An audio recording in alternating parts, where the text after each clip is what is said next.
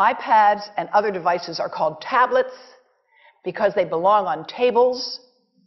They are tested 20 centimeters away from that big guy that I showed you before.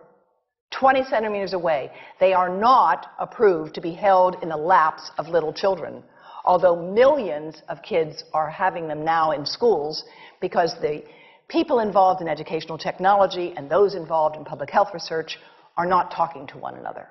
Because if they were, they would understand that you're giving children a two-way microwave radiating device, and if you must give them such a device for learning purposes, put it on airplane mode so that it's not sending and receiving signals as it does otherwise. Now, this is some new modeling, again, that we've developed with colleagues in Brazil, and we can share with you how we've done it. We first start out with the MRI and create the model with 1 millimeter voxels, and this is quite a bit of work goes into creating this, and here is what it looks like after a period of 6 minutes. And that's really not as bad as it might look because you see the red area only gets partway through the eye of the adult, right? The one that we're really concerned about is this one with the young child. And this is a 3-year-old brain that we modeled.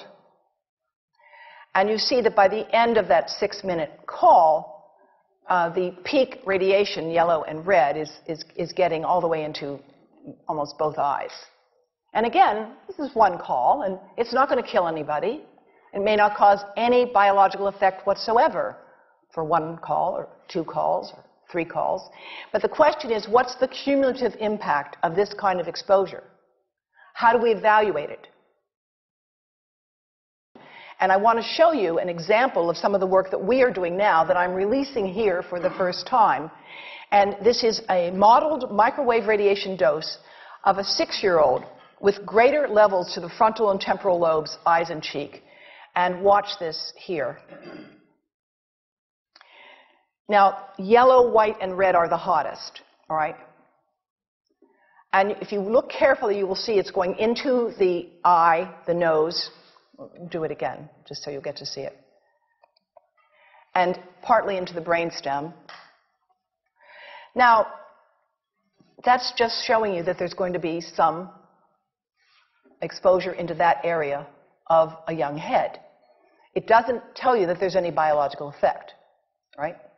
Now, the next slide is going to show you something that might be of interest to students and faculty here. And that has to do with exposure to the reproductive organs. We call them the gonads. I think you say the testicles. And bone marrow. And look here at the radiation as it gets into the groin area. And that's just from having a mobile phone modeled into the pocket. And this, again, is based on a normalized SAR with I think we had a dipole antenna. Now, the breast. The breast is mostly fat, contains a lot of fluid. Things that contain fat and fluid cook faster in the microwave oven. Now, a cell phone can't cook anything, all right? Mobile phones do not pop popcorn. That was a fraud. They don't make any heat that we know of, otherwise they wouldn't be permitted. But they do go through things that contain fat and fluid. And we are now working at Environmental Health Trust with scientists at the University of California, San Francisco, scientists at formerly the president of the American Cancer Society of California, because we are seeing women who keep cell phones in their bras. Has anyone seen a woman put a cell phone in her bra? Hands up, please. Please tell them you've heard now why they shouldn't do that. And here I want to show you our first case report from 2009, and we now have many more. This was a Chinese-American woman who used her cell phone 4 hours a day in her bra for 10 years while she was driving. Now, and you drive with a phone on your body. The phone is smart. It's going to go from one tower to another, and it's going to say, here I am, where are you, here I am. And it's going to be going to max power each time it moves from one cell tower to another. And there it was right next to her chest.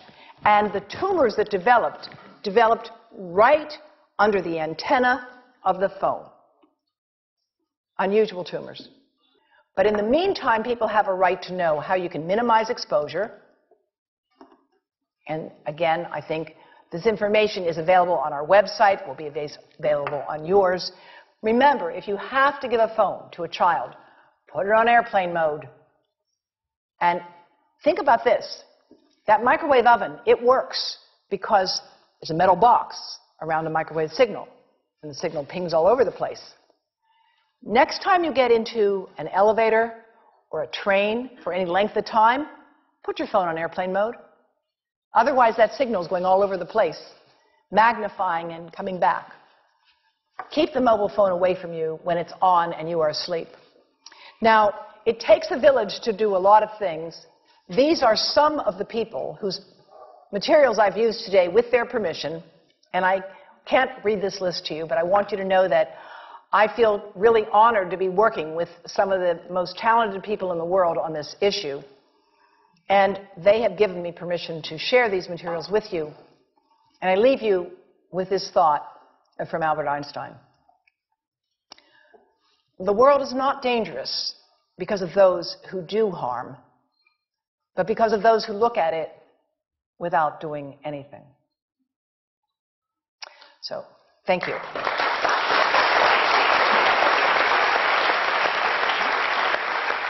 thank you.